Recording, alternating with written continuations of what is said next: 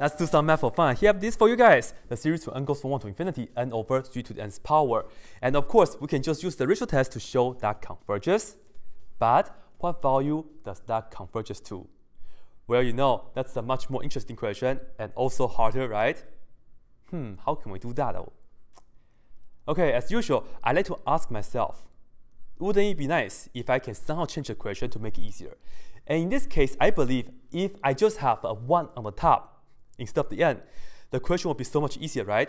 Because I'll be just working with the series of 1 over 3 to the n, and that's the geometry series, and we like that so much, right? I call that to be the best friend, right? Okay, I do have the n on the top though. I need to make a connection between our best friend and that, and hopefully everything works out nicely, right? So let's write that down. Write the things that we know much better, and we know that the best friend n goes from 0, right? For the best friend is 0, not 1. This right here is 1, but we'll fix that later on, maybe. Anyway, 0 to infinity, x to the nth power. We know this is equal to 1 over 1 minus x. That's the best friend, right? Geometry series. This is true under the condition that absolute value of x is less than 1. So just keep that in mind.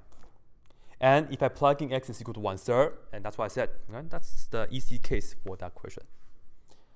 Okay, so now, let's see. If x is 1/3, then on the left-hand side, I get a series of 1 over 3 to the n power.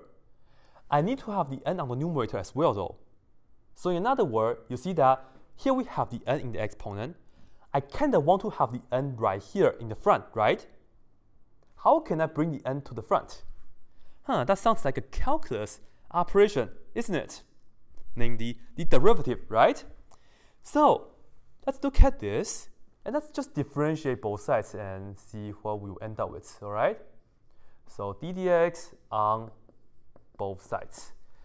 On the left-hand side, let's put down the series, and this is n is equal to, remember, for our best friend, the first term is 1, the second term is x, the third term is x to the second power, and so on, so on, so on. When we differentiate, the first term 1 will become 0, so we lost that term, right? So instead of n is equal to 0, n will actually start with 1, okay? And then we have infinity right here, and we can just bring the power to the front, minus 1. So you see this is n, x to the n minus 1 power. Another way to look at here n is equal to 1 is because if you kept it n is equal to 0, plugging 0 into here, well, that just contributes 0, right? That's why n should start with 1, cleaner this way.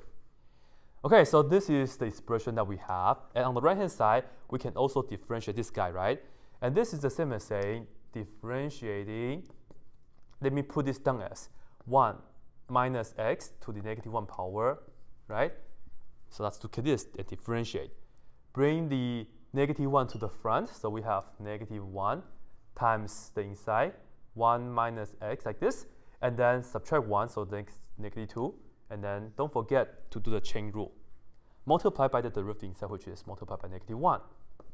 Okay, so in other words, you know, this is the same as, well, negative become positive, so we have just 1 over 1 minus x, and let me just emphasize the x in red, and then to the second power.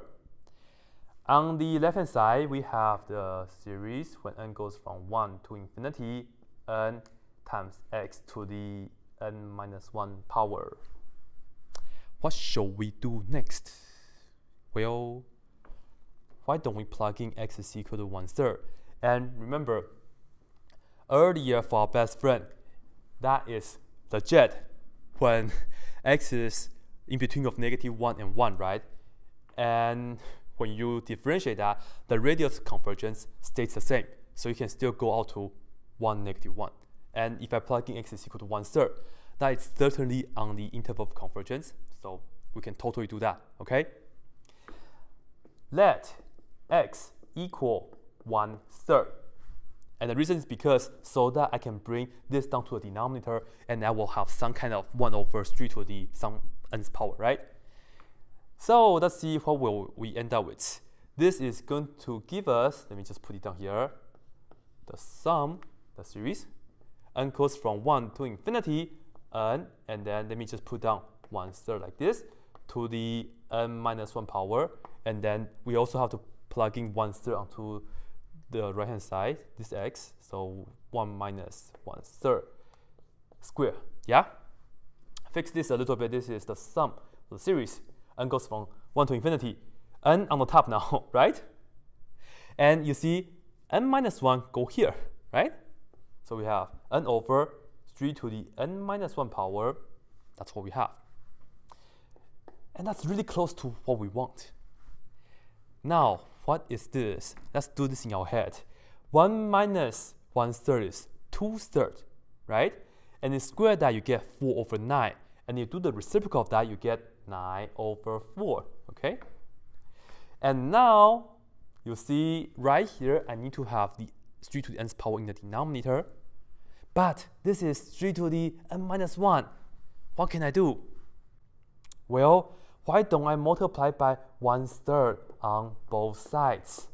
And actually, let me do this in blue so that people will comment down below, okay? Let's multiply 1/3 on both sides.